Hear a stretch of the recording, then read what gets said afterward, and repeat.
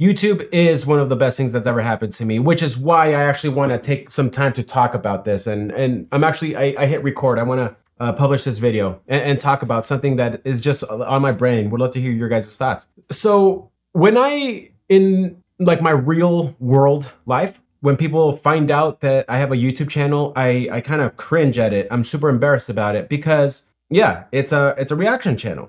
And there's something about, I don't know, a guilt that kind of emerges. The reason I started a reaction channel is I did want to start an online presence to work for myself, right? And do it in content creation. If you think about it, to go into content creation, there needs to be an aspect of, I don't know, what narcissism, right? Like, there has to be that, right? Wanting to be liked by people. So there is that. But the main thing I was trying to justify with content creation is actually my biggest passion and my biggest, my favorite thing to do for fun is to play video games. So I wanted to justify playing my video games. That is the reason I wanted to start a YouTube channel. So I wanted to start streaming. And my unique take for it was I would play my video games while I was walking on my treadmill for hours. So I actually ended up losing a lot of weight and getting a lot healthier by playing video games, right? That's what I wanted to kind of make. If there was something to share, it's, hey, these quote unquote wastes of time, if we find ways to make them more productive, hey, that's probably a better way to justify doing the thing. And you don't have to fully give up some things that are maybe guilty pleasures, you know what I mean? So I wanted to give that message. To get people to click to your live stream, people need to know who the freak you are. So the best way to do that is to film videos and publish them and get, you know, an audience. I learned that from Harris Heller, Senpai Gaming, like just watching his channel. Thankfully, the dude lives not that far from me. So really kind of him several years ago, we actually went out to lunch and we just got to talk shop. It was fun. But that's besides the point. I wanted to start creating videos to generate this audience so that I could stream more, okay? At the time, I was leading an enterprise sales organization team. Okay, that makes it sound, we were a team of 10. So I was very, very busy at work and with my actual career. I would not sacrifice family time. I also was not willing to sacrifice my gym time. My fitness has helped keep demons at bay for me. So I didn't have the time to ideate and produce and edit pretty, intense content. So I was like, what content does have the lowest barrier to entry? And I remember years before that, I was driving to the airport one time and this dude showed up, No Life Shaq showed up on my phone and he was watching Metallica. And it was so fun watching a dude's first time listening to Metallica because that's what I grew up. That's how I learned to play the guitar. I learned to play the guitar playing Metallica songs. So I watched No Life Shaq watch that and I was like, dude, that's cool. So fast forward to this time where I wanted to, again, build this audience and hopefully one day have an audience so that I could do this more. But yeah, we started doing reaction videos. It started off with comedy and I wanted to watch comedy that was deemed very, offensive, but I wanted to not take offense. So that was one of the things we went through, and through that found like Norm Macdonald, right? And so we started off, that was like our first growth in the size of the channel was reacting to Norm Macdonald and getting to know him because I had never listened to his comedy and he, lo and behold, became my favorite comedian.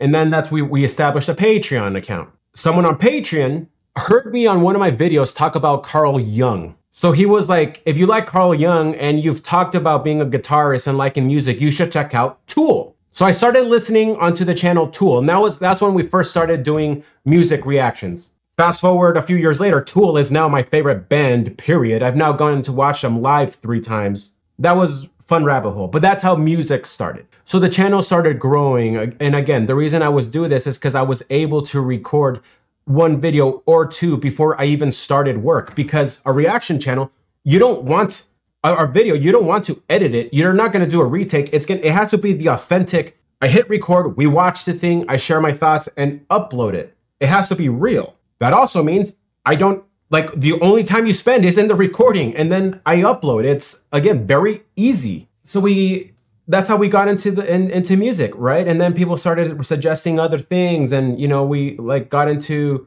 Someone suggested Harry Mack once, and we listened to Harry Mack, and we developed some friends there, and then just like a lot of things all of a sudden helped the channel grow. There was we were like Nightwish, and then European metal bands. That was a way we also got another niche there. Then eventually, you know, Danny Logan, who was a Patreon, he suggested we check out a country song along with a few other folks who were on a stream just like this once. And sorry, got to fill up my mate here a little bit. So they suggested some country stuff because I've always hated country. Colton, if you're still here, bro, my friend, if you're still here, you remember you tried to get me to listen to country in high school, and I freaking hated that stuff. But we started getting into country and country reactions, like, and I think the take was right.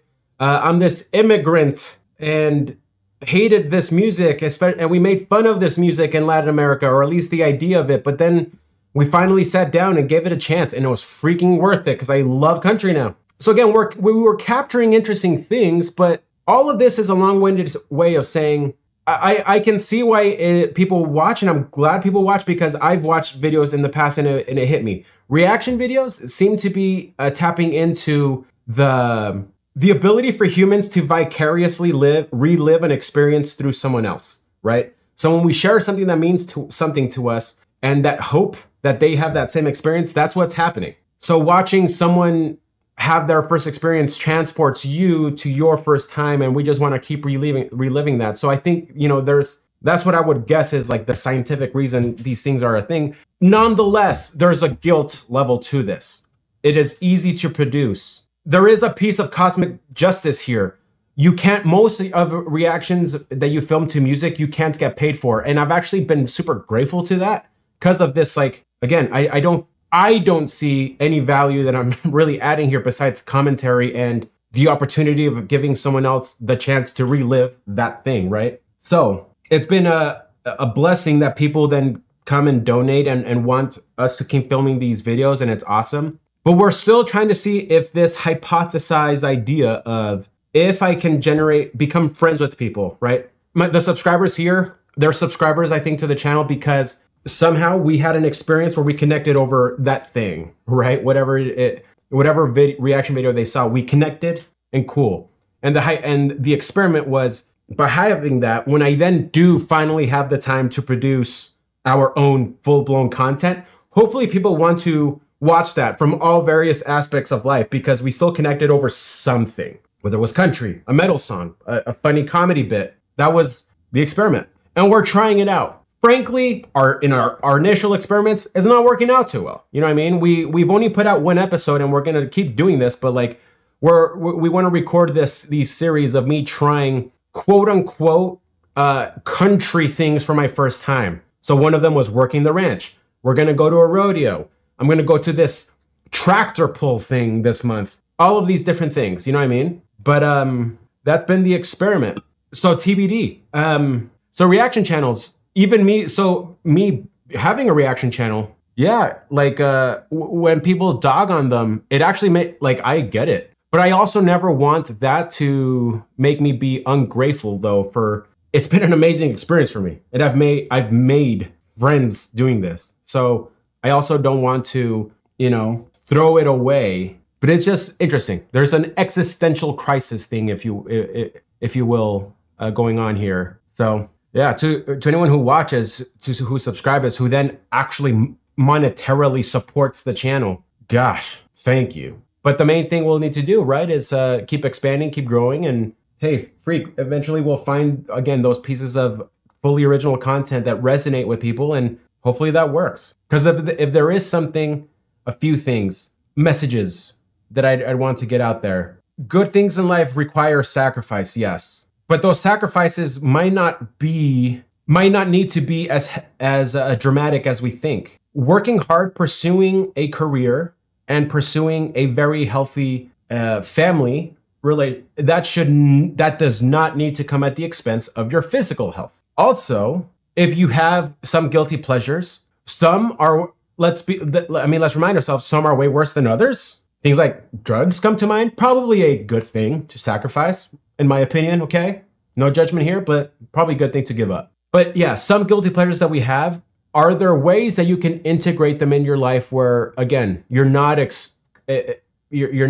sacrificing something to do it? For example, I think I'm proud of myself for finding this way of playing my video games while I walk. You know what I mean? It's yeah, like I lose weight playing video games. It's cool. But yeah, there's a few messages I would love to get out there, which is why, yeah, we keep creating content. And lastly, what's become like a change of mindset has been like, now I have a 6-year-old and a 3-year-old. They love watching our YouTube videos. And so I'm just so happy I'm gonna have things that they can just watch. Like I can't help but imagine right now, like my daughters, when they're grown up, are watching this right now, and I can, in a way, transport through time and tell them how much I love them, you know? Like, this is cool. So, reaction videos, reaction channels, what do you think? A lot of the criticisms about him are spot on, and I'm very self-aware. So, we'll keep trying to figure it out.